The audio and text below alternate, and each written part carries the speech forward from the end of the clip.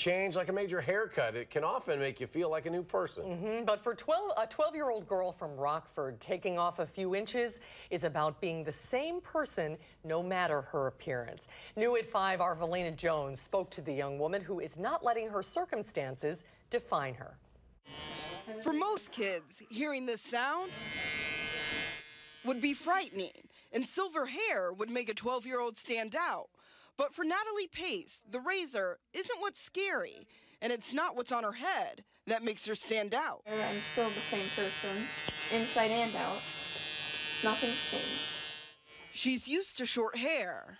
I had just a little pixie cut. But nothing quite this short. At first I was like, yeah, this is going to be the least of my worries. I'm not going to care. And then it actually started falling out, and imagining it, that's one thing. Having it happen to you, that's another. A pain in the back of her leg is what led to the big cut. No one ever expected it to be cancer. But it was, specifically osteosarcoma, bone cancer. Everything was new for me.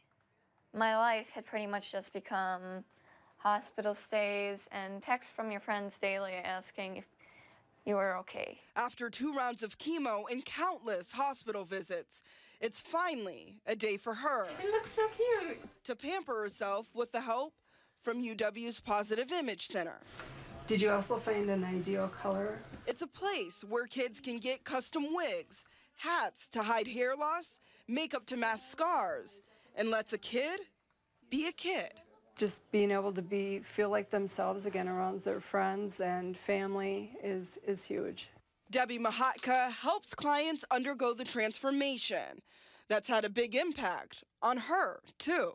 They totally inspire me each and every day. I mean, it's changed my whole perspective on life. Well, nothing's changed on the inside. You do not need your hair to be confident. Natalie has a new look and a new outlook on life. I think I've come to accept what's going on and that life is not going to be perfect.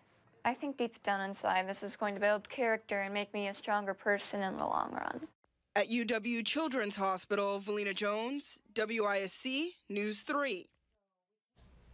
Natalie, you are a brave girl. All of those services are free of charge for patients through the hospital. Natalie has 9 months left of chemo. She says despite the side effects, she knows it will be worth it in the end. That's for sure. And she looks beautiful, too. Yeah, great story there from Velena. Let's go to the weather now.